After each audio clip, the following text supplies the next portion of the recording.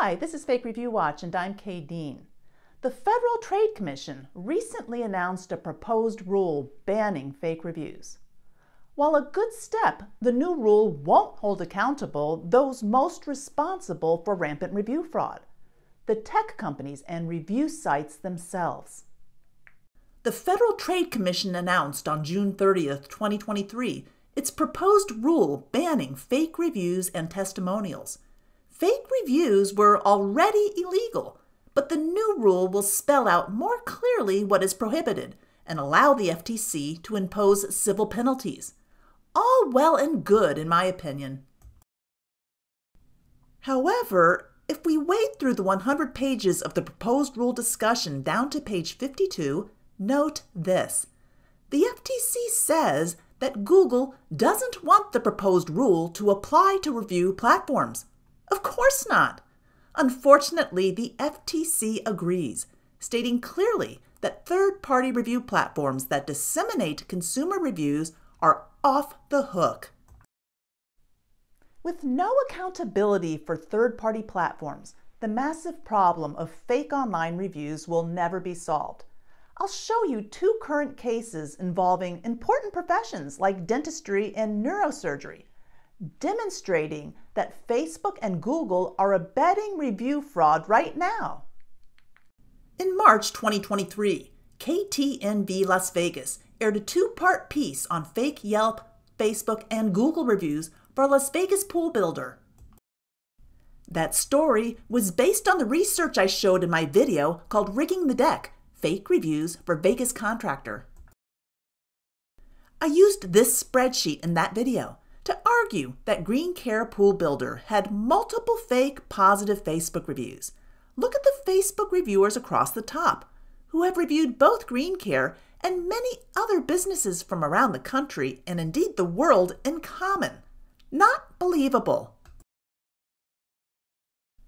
When KTNV asked Facebook last winter about the fake reviews on its site for Green Care Pool Builder, Facebook provided a canned response. Facebook says it doesn't allow fraudulent activity, that it's continually working to prevent it, and that it takes robust steps to prevent fake reviews from appearing on its platforms. Yet, when I checked on July 4th, every review on this spreadsheet was still active on Facebook. So much for Facebook's continual work and robust steps to prevent fraud on its site. Now, it seems this same network of Facebook profiles is spewing out more fake reviews. Another beneficiary is VU Dental in Kyle, Texas, which has a 5-star rating based on 41 Facebook reviews. I'll show you what's happening. On May 2nd, Jack Thornton says he had a fantastic experience with VU Dental and their Invisalign treatment. But Jack was one of those people on our spreadsheet that reviewed Green Care Pool Builder in Las Vegas. By the way, look at Jack's Facebook profile photo. It appears he's using a photo of another man, Dr. Cami Parsa from Beverly Hills. Funny, on May 2nd, Dan Benz also said he had a fantastic experience with VU Dental and their Invisalign treatment. In fact, it's the exact review posted by Jack Thornton. And Dan Benz also reviewed Green Care Pool Builder. On May 4th, some guy going by the name Eve Baldwin also recommended VU Dental after they handled his dental emergency. Yes, Eve also reviewed Green Care Pool Builder. I think it's time to update our spreadsheet. Here's the same spreadsheet I showed earlier for Green Care Pool Builder in Las Vegas, but now I've added Facebook reviews for VU Dental in the first row.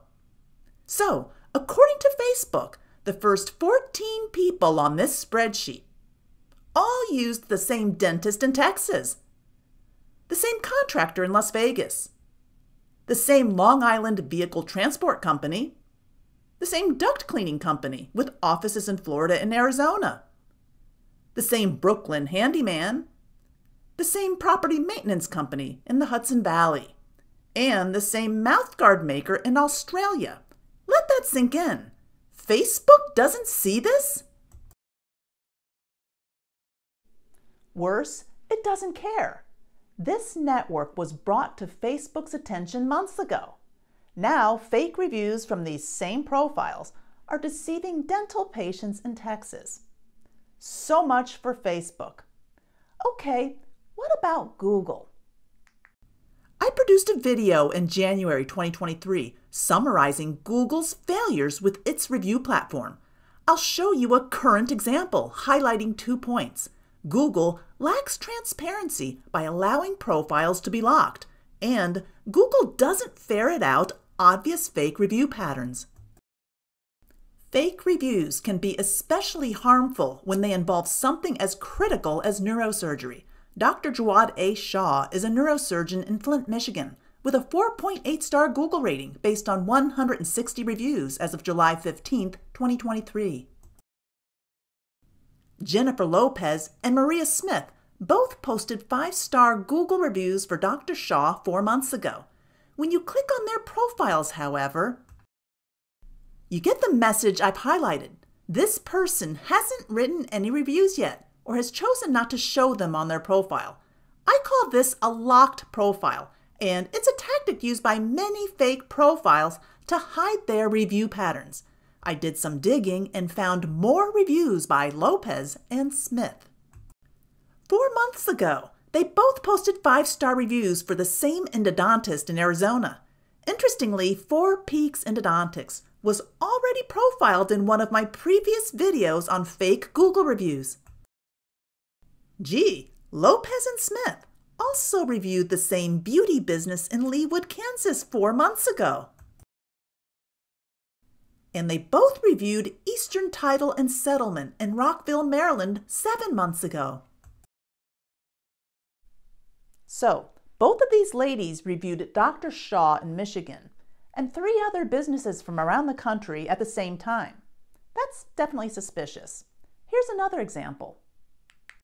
Cheryl Sylvia and Henry Georges also posted 5-star reviews for Dr. Shah 4 months ago. Yes, their profiles are locked as well. Fortunately, I can find what Google doesn't want to let you see.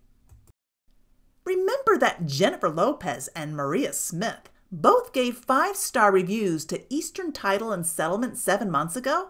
Well, so did Cheryl Sylvia and Henry Georges.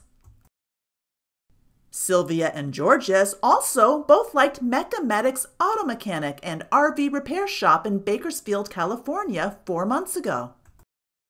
And they both posted 5-star reviews 4 months ago for low-cost conveyancing services in Melbourne, Australia, if you can believe it. This time, Henry Georges teamed up with Jennifer Lopez to post 5-star reviews 5 months ago for Gramercy Heating and Cooling in New York. And Sylvia, Georges, and Lopez all got together to post 5-star reviews 6 months ago for Pop's Car Rentals in Queens, New York. Looks like the whole gang reviewed Dixon Commercial Investigators up in Canada 7 months ago. And finally, the whole gang got together 4 months ago to post 5-star reviews for European toy seller BerghoffToys.com.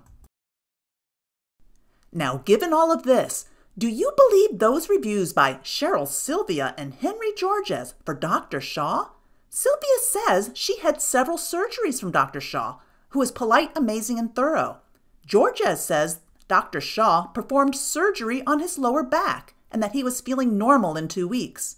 Unfortunately, desperate people may rely on these bogus Google reviews in selecting a neurosurgeon. Let's plot some of Dr. Shah's Google reviews on a spreadsheet. Across the top of this spreadsheet are 26 Google reviewers of Dr. Jawad Shah in Flint, Michigan. Down the left side are nearly 40 businesses from around the country and the world that have also been reviewed by these same profiles. The overlapping review patterns here are not believable. You'd think that Google's algorithms could detect this. For example, Google would have us believe that 10 of Dr. Shah's patients all use the same beauty salon in Kansas. 10 of his patients like the same European toy seller. 9 use the same pest control business in Lyon, France. 6 apparently see the same endodontist in Phoenix. I could point out plenty more, but you get the idea. This is ridiculous, and it shows Google's negligence in policing its review platform. No wonder they don't want the new FTC rule to apply to them. Now, I have no idea what kind of a surgeon Dr. Shaw is, but I certainly don't trust his Google reviews. Here's one more thing Google should catch. At the top is the review from 4 months ago I showed you earlier by Maria Smith. It begins, "Very recently, my daughter had to be evaluated by neurosurgery. Dr. Shaw was always passionate about exceptional care and honesty." Below is that same review, also posted 4 months ago by someone else, Liza Willie. Here's another example of duplicate reviews. Above is Jennifer Lopez's review from 4 months ago for Dr. Shaw. Below is that same review, also posted 4 months ago by Belly Roach. What I suspect is going on is that a review seller has created all of the profiles I've shown you and has made some mistakes by posting the same text under different names. The larger point, though, is that Google should be able to see this immediately. Neither Google, Facebook, nor other review sites are serious about stamping out review fraud. That's why the FTC's proposed rule, while good, won't be enough to rein in review fraud.